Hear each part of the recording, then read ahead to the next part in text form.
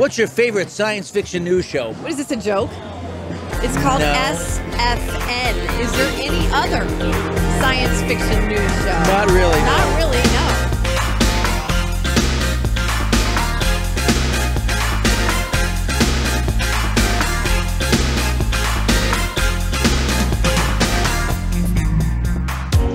Hi, I'm Jeff Rector here in Long Beach for the Long Beach Comic-Con. I'm here with a group of beautiful stormtroopers. Beautiful and deadly.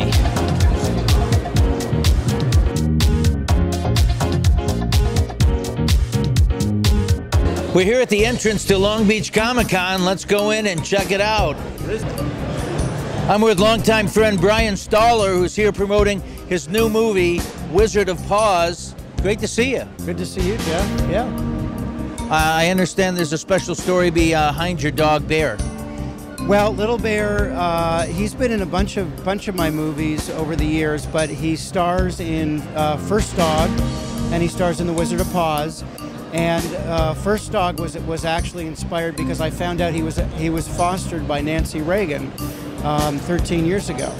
Well, I actually got Bear from a lady who told me he had been rescued, and then a month later she called me and said, I didn't tell you who was the rescuer, but it was actually Nancy Reagan. This was 13 years ago, and so I got a chance to meet Nancy. She wanted to see how Little Bear was doing and wanted to meet me, and that's what inspired me to make the movie First Dog with Little Bear. And Bear was such a good actor that he's been doing a bunch more movies, and his latest one now is called The Amazing Wizard of Paws. It's really amazing how he takes direction, and he kind of fell into it. He takes direction just like a 5-year-old kid would take direction. Did you have to go through his doggy agent to book him?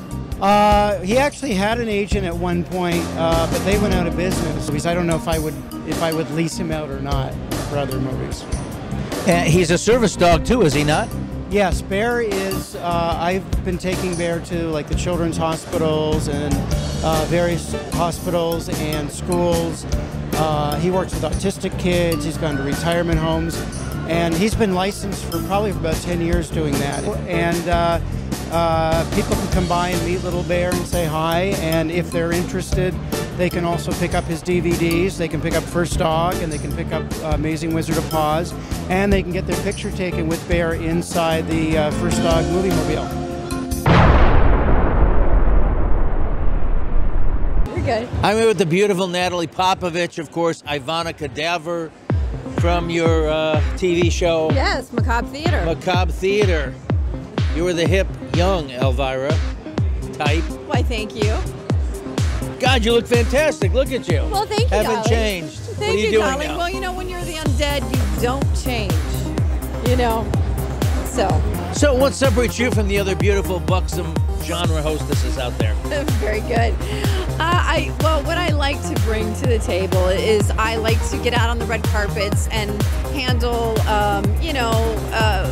for instance, this past year, out on the red carpets, so Harbinger Down, big feature films from the big studios, as well as the independent studios. So I get out in the field. I do interviews with the indie filmmakers. I do interviews with the big studios. I cover DVD releases, with all the studios. Of course you do. And that is it. That's it. You are it. I am it. I'm back with Ivonna Cadaver because I just can't get enough of her. And we didn't really talk about your show, and where is it right now? So it's on a new network called U2 America, originally created by Mark Burnett, and it's in 210 markets across the country.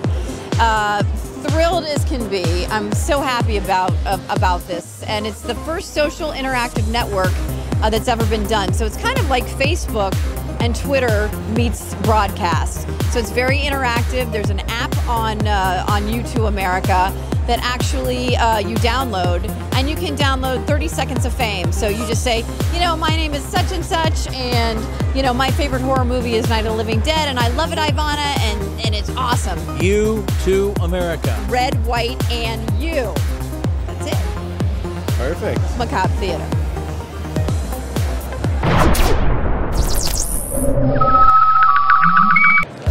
I'm very excited. I'm here with Captain America. Wow, you look great. Well, thank you. You've trimmed down a little bit. Just a tad, no.